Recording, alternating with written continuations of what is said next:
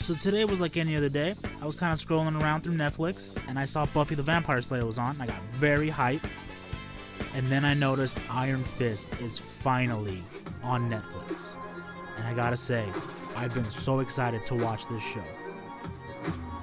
Sound travels in the ground shakes, and now society has got us on the wild chase. Tell them we'll be back in 60 seconds with the loud bass. We're moving at our pace.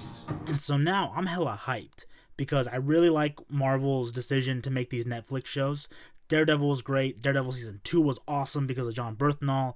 I loved Luke Cage and Jessica Jones. And now I'm 2 episodes in of Iron Fist, and so far, I'm really liking it. Don't understand why people are hating on it so much, but hey, I'm down with the Fist. Fuck yeah. Oh, damn. Oh, damn. Get it. Get it.